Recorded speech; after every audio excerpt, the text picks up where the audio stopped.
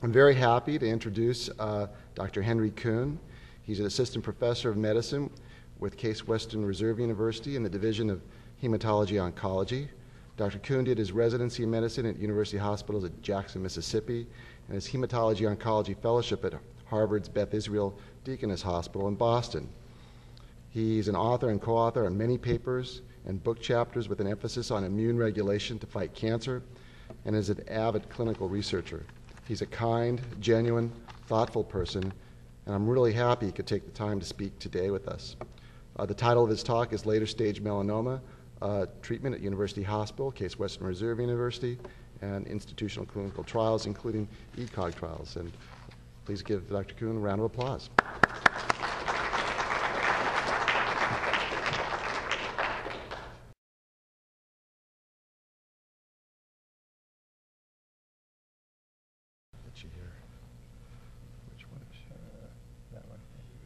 This one here? Yep. Okay, so can I move with this? Well, you move with this, either back and forth. That's the pointer. If you hit that, it'll go blank. But you can That is blank. Yep. Okay. I wanted to clarify what the button was that would make the screen go blank. So I appreciate Bruce and Valerie putting this session together. Being relatively new to Cleveland, I keep saying that, I've only been here for about 3 years. I think you guys are blessed to have 3 institutions that have pretty strong melanoma programs with Metro, Cleveland Clinic, and UH. So you've got a lot of treatment options in the area. And we appreciate you guys coming out on a Saturday morning to hear us talk. I'm going to focus on current therapies for melanoma. This is a slide that I borrowed from my mentor, which he used to show for 5 or 6 years when I was a fellow, and I kept thinking, like, Mike, when are you going to update your slide? You know, and our problem has been is that new therapies for melanoma have been slow to come, but I think that that's all changing quite rapidly. There's a number of new agents that are out. We're going to talk about one that was the first drug that was showed a survival benefit in a randomized phase 3 trial. There are a number of other interesting agents that look like they're moving quite quickly through clinical development.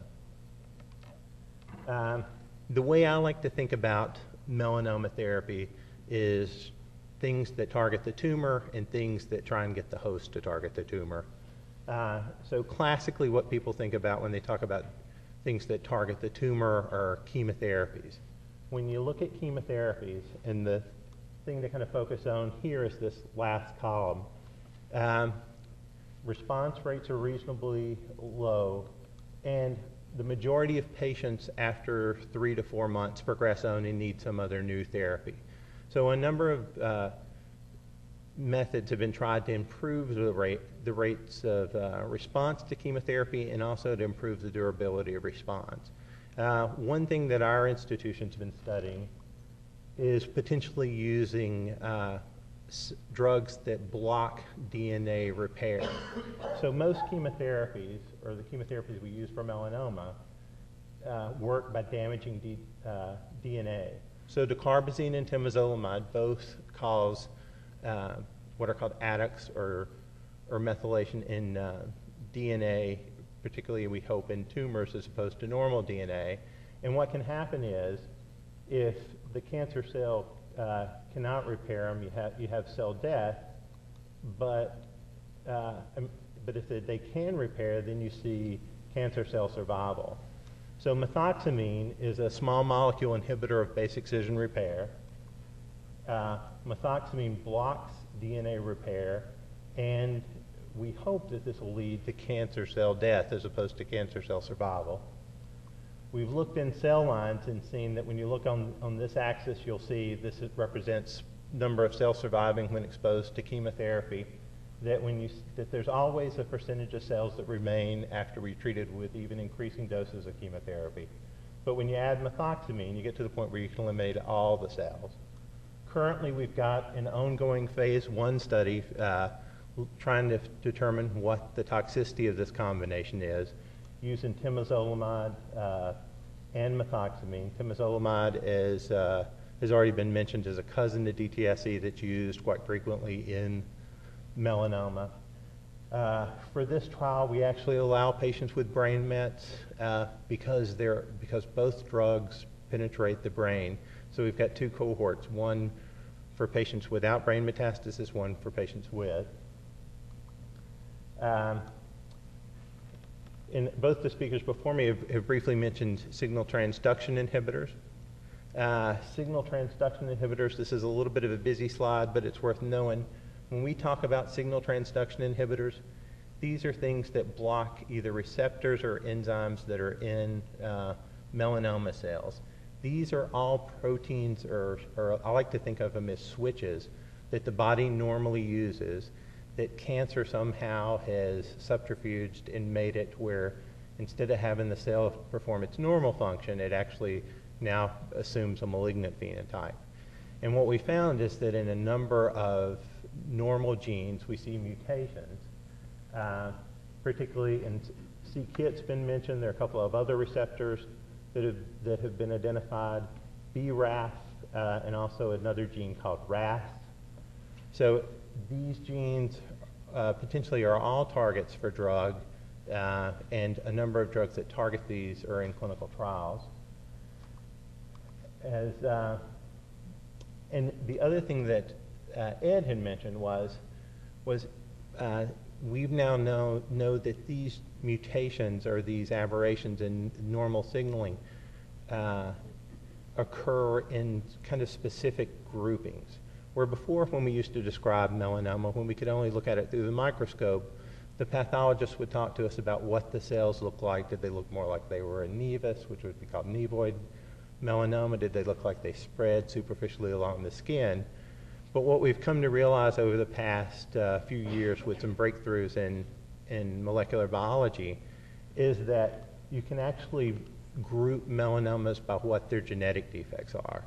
And when you start to look at these, melanomas break down into melanomas that don't have chronic sun-damaged skin, which is the CSD, do have chronic sun-damaged skin, acral, which are melanomas that occur on the hands, feet, nails, fingernails, and mucosal, which you've heard mentioned briefly, which are melanomas that occur on mucosal surfaces, like in the mouth, vagina, or rectum.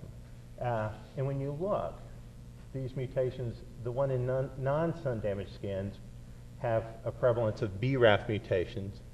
But when you look at chronic sun-damaged skin, acral, which are the hands and feet again, mucosal, you see this prevalence of c-KIT, either mutations or amplifications.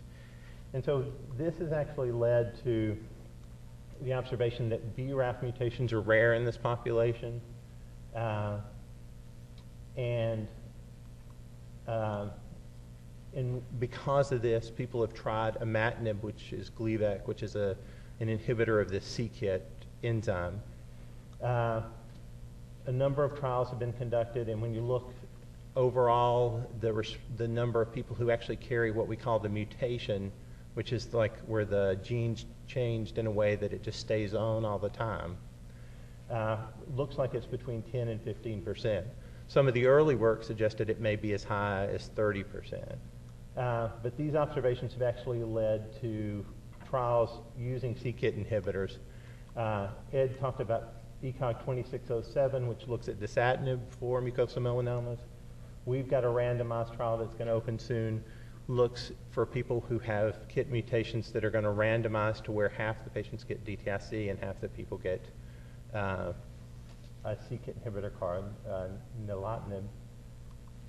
We've already seen in the ECOG trial some patients with mucosal melanomas have nice responses. This is a patient at, you can see here, here's a lymph node and here's another lymph node. And after 6 weeks of therapy, these lymph nodes are significantly decreased. So clearly we've had some responses with this, and I think other sites have seen similar activity. The nilotinib study, which we have that's coming up, is going to require patients to actually have mutations. The company's going to send for mutation analysis. They promise a 5-day turnaround. Since this is not currently standard practice for most centers in terms of doing mutational analysis. So half the patients will get randomized to dacarbazine every 3 weeks. The other half will get this KIT inhibitor called nilotinib. The endpoint is progression-free survival, so like how long does it take for the melanoma to start to grow again? And so if you said, well, if I have the mutation, why would I not want to get the drug? Part of the issue is for c-KIT melanomas, we don't, nobody's actually ever gone back and looked and say, do c-KIT melanomas, do BRAF melanomas, do NRAS melanomas all respond the same to dacarbazine or Taxol carbo, which is another, or Taxol carboplatinum, which is another regimen that we all often use. And so this is a way to address this, but they've got a crossover. So if you progress on dacarbazine, then patients get to switch over. So everybody gets a chance of getting the nilotinib. So everybody gets what would be considered the investigational agent. And at the same time, we get to answer, does dacarbazine potentially work better in patients with c-KIT melanomas? As Pierre pointed out, a number of these trials exclude brain metastasis. This trial also excludes brain metastasis. So those are the two trials for tumor-directed therapy I wanted to talk about. So host-directed therapy, this has really kind of been where the action's been for the last decade or so with melanoma. Ed briefly mentioned adjuvant therapy, so I consider interferon a host-directed therapy, and he talked to you about ECOG 1697. We've also got a trial open for another vaccine, which is called MAGE-3. This is a vaccine that targets a protein that's expressed in about 70% of melanomas. They're looking at a very select population, people who have to have palpable lymph nodes when they start. They can't have metastatic disease, and they have to be completely resected. So when we talk about adjuvant therapy, what we're talking about is people who've actually had surgery to remove all clinically evident disease. And what we're trying to do is get rid of any microscopic disease that's left behind. And so this is a trial looking at patients with palpable nodes that have been removed that randomizes 1,300 patients, so it's a huge trial being done not only in multiple centers but multiple countries. This is an international study. And the vaccine, 2/3 of the patients get vaccine, 1/3 of the patients get placebo. And the basic requirements are you can't have in-transit metastasis, which is basically skin involvement outside the nodes, and you have to have a good performance status. We think, and I think a number of people think, this is an interesting agent. Part of the problem with this trial, at least from our standpoint, is they're so selective in their patient choices that it's been very hard for us to find these patients. They'll take patients who failed interferon, so if they recur in their nodal basin after interferon, it's an option. Or if you've been radiated in a nodal basin, then you could, and you recur in that nodal basin, then you're also eligible. When you start talking about more advanced disease options, the standard for the last 10 years for people who are eligible has really been high-dose interleukin-2. So not really a clinical trial. This is an FDA-approved drug. So high-dose interleukin-2 was originally piloted at the NCI as a backbone to give cellular therapy, and it was later found that IL-2 alone had responses. IL-2 is usually given in the hospital. You come in for 1 week, you go home for a week, and then you come back in for a second week. And then about 6 weeks from when you start, you get your radiographic assessment to see if tumor is bigger or smaller. Doses are given every 8 hours up to a maximum of 14 doses. The majority of the people do not get the maximum number of doses. The reason the drug's given this way is because it has substantial toxicity. It causes what's called capillary leak, makes your blood vessels leaky, and also can cause some autoimmune phenomena. So you can have inflammation of your liver, you can have fluid buildup in your legs or your lungs. And so by us giving the drug every 8 hours, if we see that there's a problem, we can hold the next doses, because most of the side effects are predictable and they resolve within 8 to 16 hours. So the reason that interleukin-2 was approved was not because it had a response rate of 30 or 40%. It actually has a response rate probably in the 10 to 15% range. But what was noted was that the people who did respond, some of those people had very durable responses. So if you look at this top, if I got a pointer, oh, there we go. Oh, you just can't see it on my. So if you look at this top line, these are people who had a complete response, meaning that all their tumor disappeared with interleukin-2. And if you look at this bottom axis, you see number of months since their response before they actually recurred. So some of these patients have what we consider durable long-term responses. And the median survival for this cohort had never been reached. The problem with this is interleukin-2 requires great cardiac function. You have to have good pulmonary function. You've got to be able to tolerate some of these toxicities. So even though this is a good therapy for a subset of patients, the eligibility requirements to actually receive the therapy exclude a fair number of our patients that we actually see in clinic. And this is just to kind of show you, this was actually a patient of mine that I had before we left who was a nurse who actually noticed that she had a melanoma that was recurring and kind of photo documented her entire experience and saw that this thing grew rather rapidly, and unfortunately the dates are cut off. But this was right before her IL-2, and this is December 3rd, I believe. And then if you look right before, I think it's the 23rd, I think this was the end of her second week. By that time she'd had quite a remarkable response, and then in January of that year this was almost completely gone.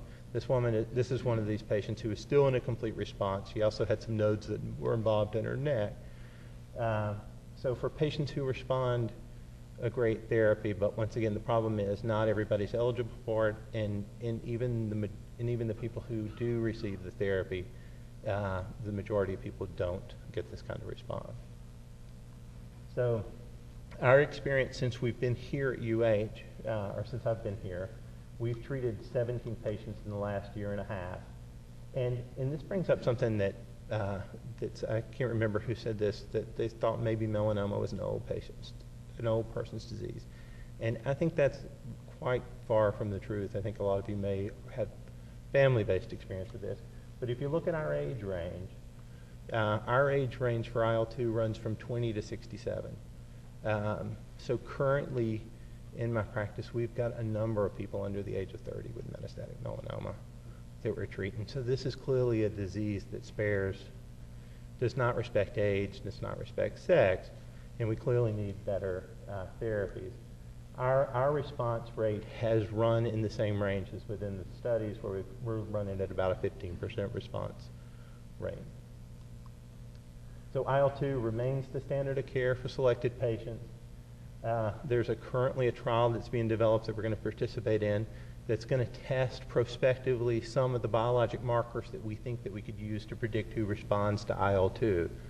So when you've got a therapy that only 1 in 6 patients respond to, it would be great if we had a way that up front we could predict who were the patients who had a higher likelihood of response. And those studies have been going on for a number of years, and it's kind of come into fruition in the setting of what's called the IL-2 Select study, where we're going to prospectively look to see if we can pick patients. So the other host-directed therapy that's really gathered a lot of attention, if you've followed this in the news lately, is CTLA-4 blockade. So as Ed said, CTLA-4 is something that's own T cells. I like to think of it as kind of the brakes to the immune system. So T cells normally require some kind of tumor antigen and then require these other switches on cells to turn them on completely. It's called B7 and CD28.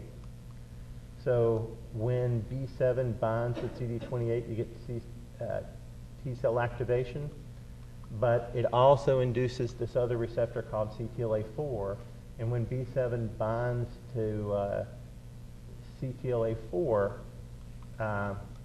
you actually get a block in T cell activation. So what's happened is a number of drugs have been developed, or a couple of drugs have actually been developed to block this interaction.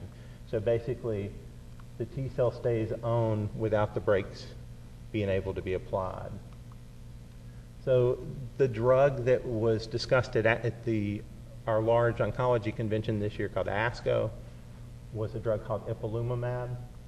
And for the rest of the talk, I'll use the word ipi because I also have trouble with, with the pronunciation. So ipi is a drug that is an antibody that blocks this receptor. It's given once every 3 weeks. In the original trials, it was given once every 3 weeks for 12 weeks. In this original study, patients were randomized to receive ipi, a vaccine, or both. And a later study looked at patients who responded to ipi, and then they were allowed to receive a second, what was called induction 12 weeks. What was shown at ASCO this year was for patients who received ipi, so these top two lines, whether or not they got the vaccine, there was an improvement in survival. The vaccine seemed to function as a placebo. There have been anecdotal reports of responses to ipi and brain metastasis, and I'm going to come back to that in a couple of minutes. When you look at the results for ipi, the overall response for both arms for both groups of patients that got ipi was 10 months, their survival as opposed to 6 months. So clearly there was a benefit there. And remarkably, when this was announced, when they said this was the first randomized phase 3 to ever show a survival benefit in melanoma, the first thing I thought about was my boss's old slide. And then I realized that dacarbazine and IL-2 both did not go through a randomized trial.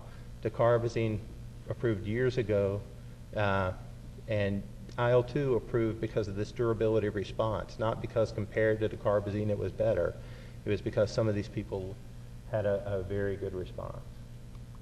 So ipi has some odd side effects, and so for patients who are thinking about ipi for them or their families, it's worth knowing that these side effects exist. So it causes colitis, which could be manifest as diarrhea. This is basically an immune attack on the colon. It can cause an autoimmune dermatitis, which manifests as a rash, which is a rash. And it can also cause hepatitis, which is manifest by liver function abnormalities, which your oncologist would be monitoring. And it can also cause thyroid and hypophysitis, thyroid dysfunction and pituitary dysfunction, which are also things that would need to be monitored by your physician that you may or may not know that you're having those symptoms consistent with. Because this is an autoimmune induction, or an induction of the immune system attacking not only the melanoma, but sometimes it loses track of what it's fighting and it attacks your body, you may need steroids to fight off some of these side effects. The other thing that's interesting about ipi that is not that was not expected is because it's a immune mediator, sometimes the immune response is brisk, and it actually looks like tumors are progressing. And this was an issue in some of the early trials where patients looked like they were progressing, and when they came off therapy, they actually had a late response. And this was a patient that we took care of that had these tumors along the edge of their stomach that then later grew quite rapidly within 3 weeks of ipi. We actually thought they were infected. But it turns out when we biopsied this was actually just tumor full of lymphocytes trying to kill the tumor. And this patient went on to a complete response, and in the setting of this reinduction therapy, went ahead and got reinduced again and stayed in a complete response last time I had heard. So clearly there are some people who have these things that look like progression, but also it may actually be a response. And then just briefly to touch the brain met issue, clearly there had been anecdotal reports of people who got ipi who then had responses in the brain after they'd come off ipilimumab, which led to a trial of patients with untreated brain metastasis.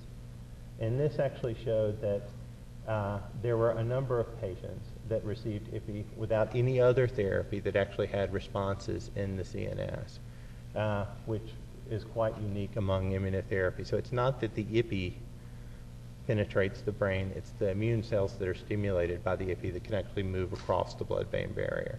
So this is something that I think you're going to see a lot more discussion about in the next few years. How this is actually going to work into our practice or practice patterns is going to be difficult to say. So like I said, IPI, like high-dose IL-2, has clinical efficacy in a subset of patients. It has a unique side effect profile, which you really need to stay in close contact with your oncologist about. Biomarkers, I keep coming back to this. How do we predict who's going to respond to these drugs? For IPI have remained rather elusive. So currently our kind of palette of treatment options for metastatic melanoma at UH include high-dose interleukin-2, the methoxy-timidar trial, which is a phase 1, but the timidar doses are doses that we would normally give melanoma patients.